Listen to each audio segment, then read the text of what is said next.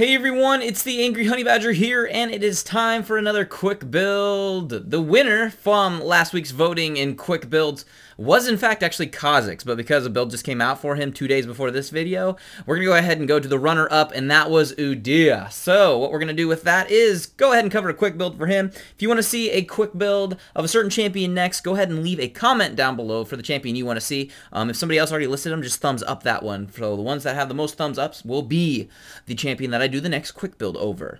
First thing we're going to do though with this is go ahead and cover his runes and his masteries, so let's dive on into those. As for the rune page that I typically take when I'm playing as the Udyr, this is for the jungle, by the way. We're going to be taking the attack damage marks, armor seals, magic resist per level glyphs, and then we take the movement speed quintessences for that ganking. As for the masteries page, I actually like to kind of run him a little bit tankier because he's very, very hard to kill and still puts out a handful of damage. So what we're doing is we're taking a 0, 21, 9 page, 21 in the defense, picking up everything, going down, you know, getting all that extra health. We get that armor, we get the increased magic resist and armor for nearby enemies, and we're just going to take less damage there. We take a little bit in utility, and we get increased time on our buffs, which is really, really nice on him for not only ganking and having red up, but blue buff is allowing you to use and spam your abilities while you are jungling. As for Udyr's abilities, there's actually many ways you can max this out, kind of depending on your playstyle and how you like to play him. Lately, Tiger Stance has kind of been the way to go with him. Previously, Phoenix Stance was your way to go, and maxing that out first was really good for lots of AoE damage and just really good damage in the early game. Tiger Stance since then has been changed and is a lot stronger now too, I believe. So a lot of Tiger Stance Udyr games have been happening. What I would recommend maxing out is maxing your Q first nowadays and getting your Tiger Stance Udyr going. If you want to run the Phoenix Stance, that's good too. Usually, this is just completely situational to the player. I would honestly say that these are his two strongest things to offer, Phoenix and Tiger. Turtle's good though if you're going really defensive. We will be building Udyr fairly defensively, but with some damage in mind.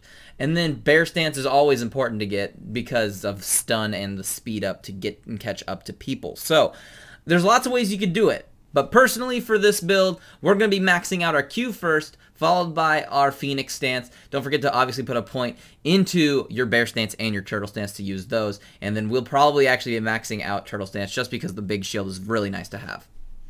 As for the items I like to take when I am playing Udyr in the jungle at level 1, we'll be busting out that Hunter's Machete, and those health pots will be heading over to whatever buff you want to take, and then whatever buff you want to take next, so you can gank whatever lane you want to gank. Amazing how that works. But those first few trips back, what you're probably going to want to do is pick up that Spirit Stone, the Kindle Gem, maybe Boots of Speed, aka Boots 1, and some Cloth Armor. What we'll be doing with that is building it into the Spirit of the Ancient Golem. All that health, cooldown reduction also helpful, and then health and mana regen. Very good on him. You kind of get this beefiness and you're very hard to kill because of it.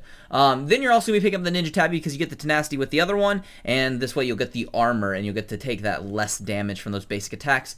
Now, depending on how you're doing, if you're ahead, get that Triforce. Tons of damage comes from it realistically on him because you can switch in between your abilities so often that you're going to always be proccing the sheen on it, so very good item. But if you're falling a little bit behind, you need a little bit more survivability, go ahead and build towards a Giant's Belt, or if it's the magic that's getting you, you can always build towards the Negatron Cloak. What we're going to be doing though with the build overall is picking up, of course, the Spirit of the Ancient Golem, those Ninja Tabby boots, pick up that Triforce, build into a Randuin's Omen, gives him a lot of survivability and makes him even harder to kill, and it helps him chase really well because of the unique active, and then take some magic resist and build that into a Spirit Visage, giving him more cooldown reduction, so increasing the ability to switch between your abilities more often, and then you get more health, magic resist, and you get the health regeneration, just keeping you alive and helping you survive. Now, I didn't even put a last item because I think it's ridiculously situational. I'm going to give you my top 6 of those situational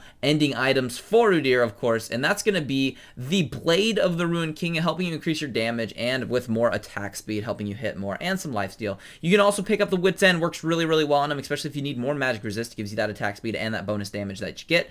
A Zephyr, not a terrible choice. That increased movement speed and cooldown reduction will now have you maxed out at max CDR at 40%. You'll have more attack speed and attack damage. A Ravenous Hydra is great if you want a lot more attack damage. It helps proc on that Sheen really well. The lifesteal's there, and health regeneration too, which is going to team up really well with that Spirit Visage. If you just want the Guardian Angel for magic resist and armor and the ability to come back to life, that's really annoying to fight through because with the items above, you get a lot of health out of them, and you're very, very beefy with some damage from that Triforce. And then if you want to help the team out, the Locket of the Iron Solari, never a bad choice. But that's going to be a quick build for Udyr. If you have any questions, put them down below. If you want to vote on a champion for the next quick build, just leave a comment with that champion's name, or if somebody else listed a champion you want to see, go ahead and thumbs up that comment, and that's who we will do for the next quick build. But other than that, I'll just see all of you guys in the next video.